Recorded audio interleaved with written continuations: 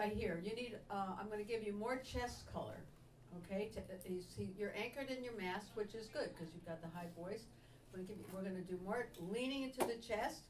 And the main thing is you got to be singing, when you sing on your pure vowels, you have no problem with the vibrato being steady and the sound ringing. So we have to be able to identify vowels, even if they're within they're part of a diphthong. So if I had the diphthong,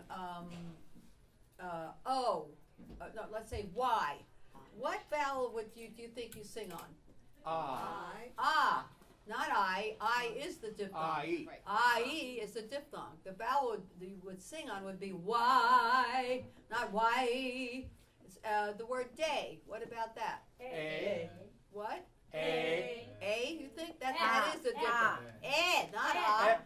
Day is Day. Day. Then the tongue comes up for the E. Day. Your tongue vowels are E, A. That's it. And then you have lip vowels. O, U. 3 lip vowels. O, like in saw. Could. Soon. E, see. E, sit.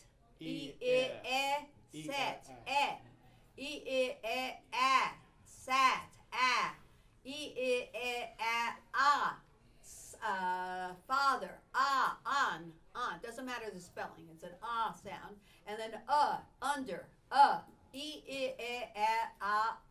You have to know your tongue vowels and you must know your lip vowels. Sing the first line, if ever I would leave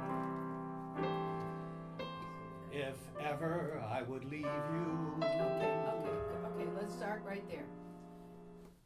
You want it started soft? Yeah. Okay. I would still say, there's a choice here. You could do the head color. Let's see if we can lean in the chest a little anyway. Okay. Stay soft, but if ever I would leave you. More lean in the chest. If ever I would leave you. Good. How could it be? I like that already. You've got to do that. Isn't that nice? Yeah. It's warmer, and I want you to lean in the chest through the whole song.